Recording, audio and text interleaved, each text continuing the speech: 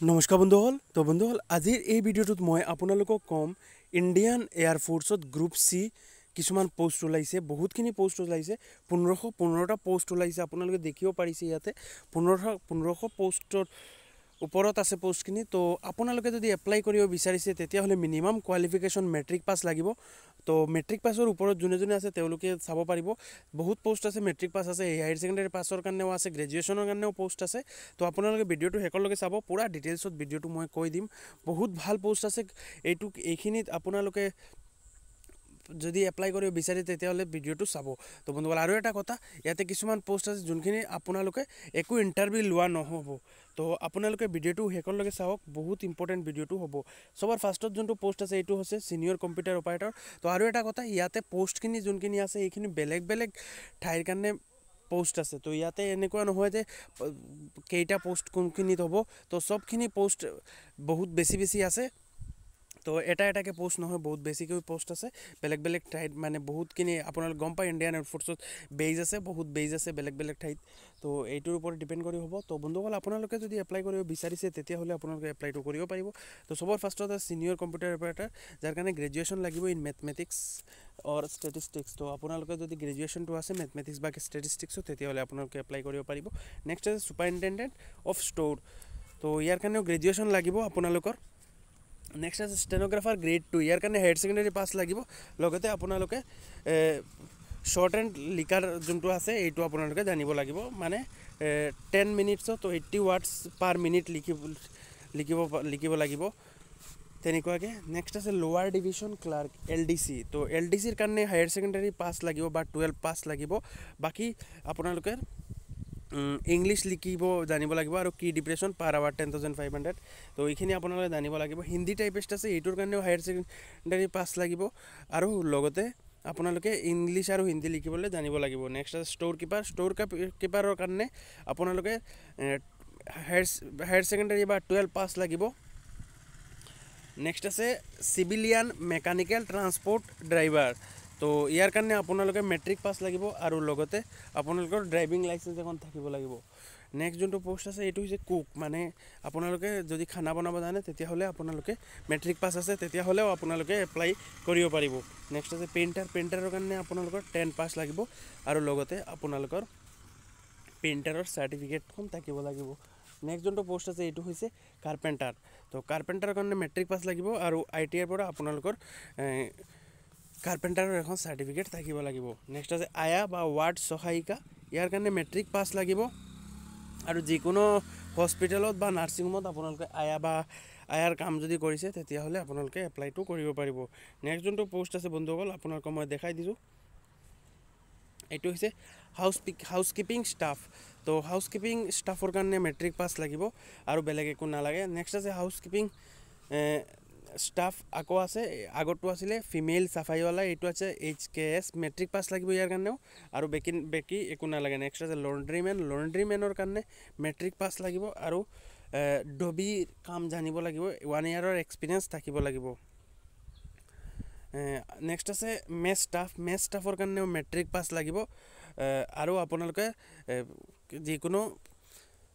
অৰ্গেনাইজেশ্যনৰ পৰা আপোনালোকৰ 1 বছৰৰ আপোনালোকৰ এক্সপিৰিয়েঞ্চো থাকিব লাগিব কাৰণ আপোনালোকে গ'লেই তাতে কামটো কৰিব লাগিব কামটোখিনি নাজানিলে আপোনালোকে কেনেকৈ কৰিব নেক্সট আছে মাল্টিটাস্কিং ষ্টাফ যোনটো MTS বুলি কয় যোনটো বেলেগ ডিপাৰ্টমেণ্টত ল'ব পাৰে বেলেগ কাম থাকিব পাৰে নেক্সট আছে বলকেনাইজাৰৰ কাৰণেও মেট্ৰিক পাছ লাগিব আৰু বাকী একো নালাগে নেক্সট আছে ট্ৰেইলাৰৰ কাৰণে আপোনালোকৰ 10 পাছ লাগিব মেট্ৰিক পাছ লাগিব আৰু ITIৰ পৰা ট্ৰেইলাৰৰ চাৰ্টিফিকেট থাকিব লাগিব নেক্সট আছে টিন স্পিডৰ কাৰণে মেট্ৰিক পাছ লাগিব আৰু ITIৰ পৰা আপোনালোকৰ এক্সপিৰিয়েঞ্চ চাৰ্টিফিকেট লাগিব নেক্সট আছে copper Smith and sheet metal worker ইয়াৰ কাৰণে আপোনালোকৰ মেট্ৰিক পাছটো লাগিব আৰু আপোনালোকৰ এক্সপিৰিয়েঞ্চ থাকিব লাগিব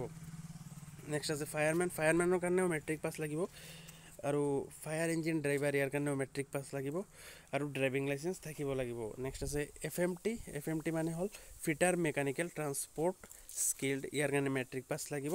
আৰু ITIৰ পৰা আপোনালোকৰ ফিটাৰৰ এখন চাৰ্টিফিকেট থাকিব লাগিব নেক্সট আছে tradesmen made leather worker turner wireless operator তেনেকুৱাকৈ পোষ্ট আছে তো বন্ধুসকল এতিয়া আমি জানিলোঁ যে চিলেকশ্যনটো কেনেকুৱাকৈ হ'ব। তো লিখা আছে ইয়াতে all application will be scrutinized in terms of age limits, minimum qualification, document and certificate. Thereafter eligible candidate will be issued call letter for written test. তো বন্ধুসকল আপোনালোকে সবৰ ফাৰ্ষ্টত এটা আপোনালোকে যিমানখিনি ডিটেইলছ ছাবমিট কৰিব ইয়াৰ ওপৰত ডিপেণ্ড কৰি আপোনালোকৰ ৰিটেন টেষ্ট এটা লোৱা হ'ব। তো বন্ধুসকল ইয়াতে সবৰ লোৱা নহ'ব, কিছুমানক বাদ দিয়া হ'ব, কাৰণ আপোনালোকে যোনে যোনে এতিয়া যিমানখিনি কোৱালিফিকেশ্যন কৰিছে সেইটোৰ ওপৰত ডিপেণ্ড কৰি কৰিব পাৰিব। নেক্সট হৈছে eligible candidate will be required to appear for written test. The written test will be based on minimum educational qualification. তো আপুনি যোনটো পোষ্টৰ কাৰণে এপ্লাই কৰিছে, তো বন্ধুসকল এইখিনি যদি এতিয়া আপুনি যদি ডবিৰ কাৰণে এপ্লাই কৰিছে বা আপোনালোকে যদি MTSৰ কাৰণে এপ্লাই কৰিছে, তেতিয়াহ'লে আপোনালোকে কি আৰু এক্সাম হ'ব, একদম চিম্পুল কিবা থাকিব। তো এইটো এক্সাম মানে ইমান তেনেকুৱাকৈ আপোনাৰ টাফ নাভাবিব, বহুত ইজি থাকিব। তো বন্ধুসকল আপোনালোকে যদি এপ্লাই কৰিব বিচাৰিছে তেতিয়াহ'লে আপোনালোকে এপ্লাইখিনি কৰিব পাৰিব। তো পুৰা ডিটেইলছটো মই ভিডিঅ'টোত কৈ দিছোঁ আপোনালোকে। নেক্সট আছে কেনেকুৱাকৈ এপ্লাই কৰিব। তো এপ্লাই কৰিবৰ কাৰণে ইয়াতে কৈছে eligible candidate can apply to any of the above air force station of there choice subject to the vacancies and qualifications. তো মই এটা তলত ডেছক্ৰিপশ্যন বক্সত এটা লিংক দিম। তো এই লিংকত আপোনালোকে ক্লিক কৰি আপোনালোকে এখন PDF ডাউনলোড কৰিব পাৰিব। এই PDFখনত আপোনালোকে পাই যাব কোনটো এয়াৰফ'ৰ্চ বেছ কেম্পত কিমানখিনি পোষ্ট আছে, ইয়াৰ ওপৰত ভিত্তি কৰি আপোনালোকে এপ্লাইখন কৰিব পাৰিব। তো তাৰপিছত আপোনালোকে all documents in support of education, সব ডকুমেণ্টখিনি আপোনালোকে ছাবমিট কৰিব লাগিব। কেনেকুৱাকৈ কি ছিষ্টেম আছে মই পুৰা বস্তুখিনি আপোনালোকে কৈ দিছোঁ। তো আপোনালোকে এইটো অফলাইন এপ্লাই কৰিব লাগিব। অফলাইন কৰিবৰ কাৰণে আপোনালোকে 10 টকাৰ এটা ষ্টাম্প কাটিব লাগিব। ষ্টাম্প কাটি আপোনালোকে এপ্লাইটো কৰিব পাৰিব। মানে আপোনালোকে এপ্লাই কৰাৰ মাত্ৰ ফিজটো হ'ব 10 টকা, আপোনাৰ বেলেগ ফিজ দিব নালাগে। আৰু পাছপৰ্ট চাইজ ফটোগ্ৰাফ দিব লাগে। আৰু লাষ্ট ডেটটো হৈছে এপ্লাই যোনদিনা ওলাইছে তাৰ 30 দিনৰ ভিতৰত, মানে এপ্লাইখন ওলাইছে 9 তাৰিখৰ পৰা, মানে আৰু এক মাহ থাকিব। তো বন্ধুসকল যদি আপোনালোকে এপ্লাই কৰিব বিচাৰে তেতিয়াহ'লে আপোনালোকে এপ্লাইটো কৰিব পাৰিব। আৰু কিবা আপোনালোকে হেল্প লাগিলে কমেণ্ট বক্সত জনাব। নেক্সট ভিডিঅ'ত আমি আকৌ লগ পাম, তেতিয়ালৈকে ধন্যবাদ।